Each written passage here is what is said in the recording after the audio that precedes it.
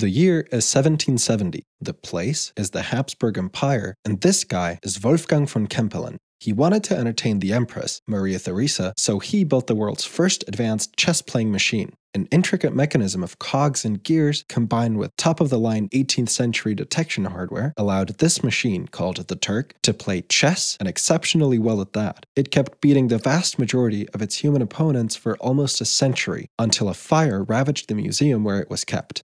Except it was fake. It just had a guy who played chess really well inside. Anyways, with the Empress impressed that the Turk worked, and no one knowing that the attraction was a contraption of deception, Kempelen's sly satisfaction sought a swift shift in his scheming selection. He was done, even annoyed by the machine's enormous popularity. He wanted to move on and spend more time working on a different project, which turned out to be one of the world's first speech synthesizers, which, insanely enough, was real. While the Turk only took 6 months to construct, his speaking machine consumed him for the next 20 years. His first design employed a kitchen bellows, used to stoke fires, as the source of airflow. A bagpipe reed was implemented as the glottis, the source of sound. The bell of a clarinet made for a sufficient mouth, allowing for modulation to create some different vowels. It couldn't do much more than that though, so he moved on to a new design. This one was more elaborate, with keys for various letters, and could produce most vowels and even some consonants like p or m. It was better, but he still had a ways to go. For his third and final design, he went back to the vocal tract inspired one. This time, he added a throat with a nasal cavity and a mechanism to pronounce s,